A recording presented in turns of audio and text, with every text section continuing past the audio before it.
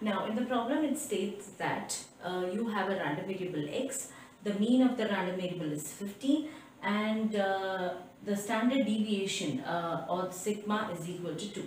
So these are some of the information that we get from your question, and you are asked to find out what an upper bound.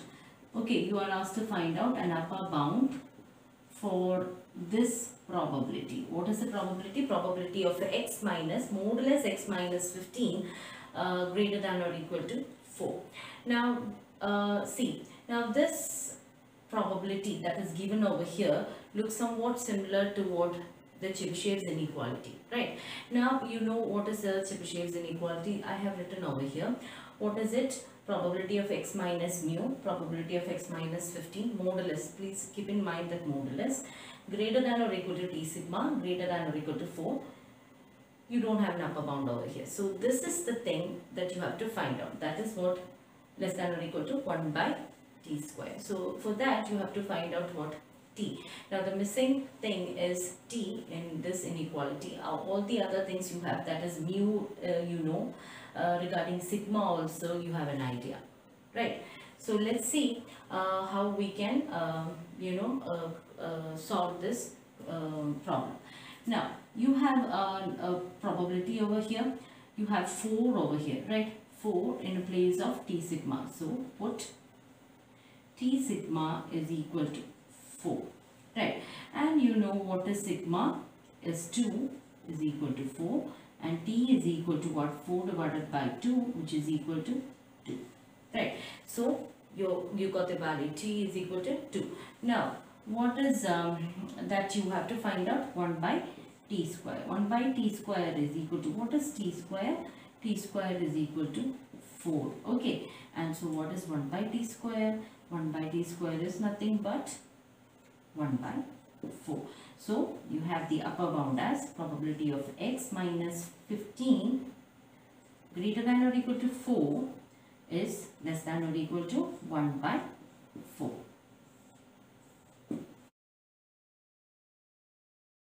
As you have seen in the question, you are given the sample size as 100, the mean is 75, that is mu. The variance is given as sigma square 256. So what is your standard deviation? Is d. Sigma is equal to 16, and you are asked to find out probability of x lying between 67 and 83. So you have to find out the probability, but by using the Chebyshev's inequality. Okay, now let's see how we will do that. Now probability of 67 minus 75. Now I have to make this into a form of the Chebyshev's inequality. So that is why I am doing this. Minus 75 less than x. If I do something over here, I have to do it for x and also for 83, right? Minus 75 less than 83 minus 75. Okay. Then which implies probability of, what is 67 minus 75? Minus 8 less than x minus 75 less than what? Yeah, 8. Which implies probability of modulus x minus 75 less than 8, right? Okay, now is this in the form of the Chebyshev's inequality? Yes. Now we have to find out what? We have to find out this part. Okay, so in order to find out that part, what I'm going to do is I'm going to put t sigma is equal to 8 to find out what your t is.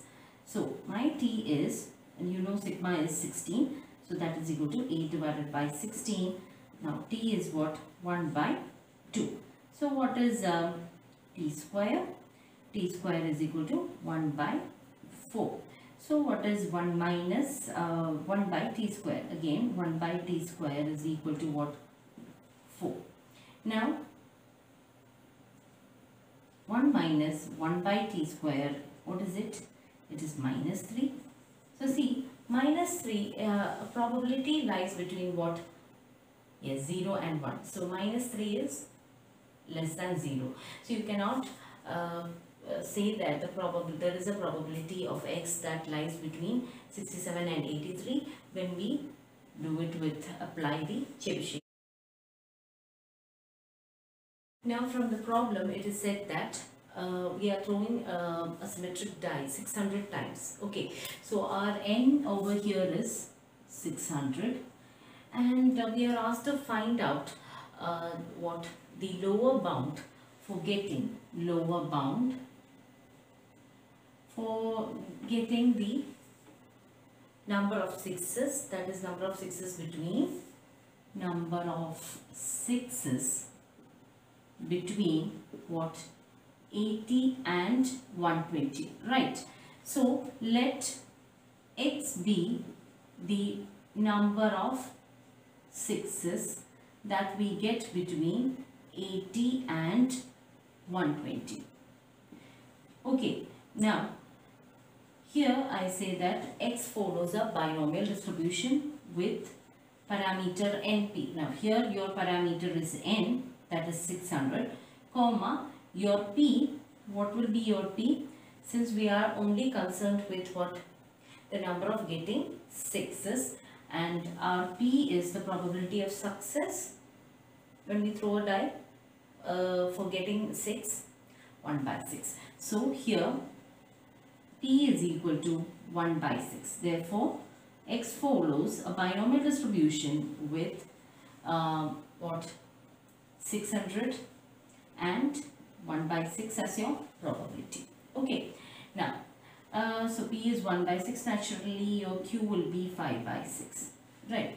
Now again I would like to know your expectation of x is equal to mu, which is which is equal to, in the case of binomial distribution, it is np, that is equal to 600 into 1 by 6, which is equal to what? 100, right? Now what about your variance? Variance of x in case of binomial distribution is npq, which is equal to 600 into, what is p? 1 by 6 multiplied by 5 by 6, which is equal to what? 100. So 500 by this, and this gets cancelled, right? So 500 by 6. So this is your variance. Okay, now we have some of the terms that we need, and for this, to find out the lower bound, that is we will write this as what? Probability of getting x between 80 and 120, right? This is something that you have to find out. So how will you find out the value? Now this implies probability of 80 minus 100. I just have to make this probability in in the form of this inequality, that is the Chebyshev's inequality. X minus 100 less than 120 minus 100, which is equal to probability of minus 20 less than x minus 100 less than 20, which is equal to probability of modulus x minus 100 less than what? 20, right? So I got something like this. Now I can relate this and your Chebyshev's inequality, and I can easily find out my lower bound. So in order to find out my lower bound, I can equate or put 20 is equal to what? T sigma. Now 20 is equal to T into, what is my sigma over here? Actually it is the variance is 500 by 6. So it is what? Root 500 by 6. So what is T? T is equal to what? T is equal to 20 into root of T square. T square is 24 by 5. Then 1 minus 1 by T square is equal to 1 minus 5 by 24, which is equal to 0.792, which is the lower bound of this particular problem. We have two parts. The first part is that we have to prove that probability of modulus x minus 2 less than or equal to 2 is equal to 15 by 16. That is the first part. The second part is that we have to find a lower bound for this inequality. So for this probability. So let's first solve the first part. In the first part, From the question we have some informations, and the information is that the density function is given as f of x is equal to 1 by 2 raised to x, where x takes the values 1, 2, 3, etc. And the corresponding f of x that I have written it according to the density function, it is, what will be it? That is 1 by 2 raised to x. When x is equal to 1, I get 1 by 2. When x is equal to 2, I get 2 raised to 2, that is 1 by 4. When x is equal to 3, I get 2 raised to cube, that is 1 by 8, etc. Okay, now let's show that this probability is equal to 15 by 16. Before that, I would like to consider this part, that is more or less x minus 2 less than or equal to 2. Now I have written something over here, that is x minus 2 less than or equal to 2. Now we will take a look at the what numbers that x can take. So when x takes 1, 1 minus 2 less than or equal to, that is 1 minus 2 less than or equal to 2, this inequality is satisfied. When x takes the value 2, 2 minus 2 less than or equal to 2, that is also satisfied.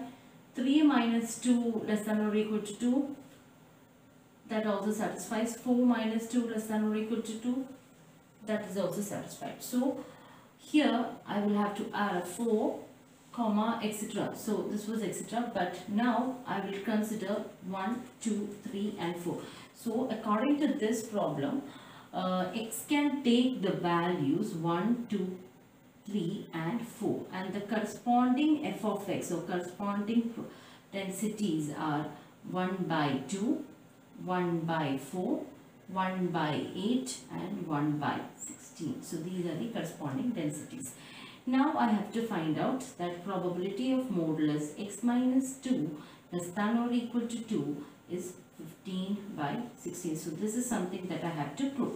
So let me see that what will be the probabilities. Now what is the probability of this? Probability of modulus x minus 2 less than or equal to 2 means what? Probability when x takes the value 1 plus probability when x takes the value 2 plus probability when x takes the value 3 plus probability when x takes the value 4. Right. So that is equal to what? 1 by 2 plus 1 by 4 plus 1 by 8 plus 1 by 16, which is equal to what? 16, 1 plus 2. What is this? 4, 8. Right. So what is this? 8 plus 2, 10. 10 plus 5, 15 by 16. So the first part is proved. Now let us find out a lower bound for this particular probability. Okay.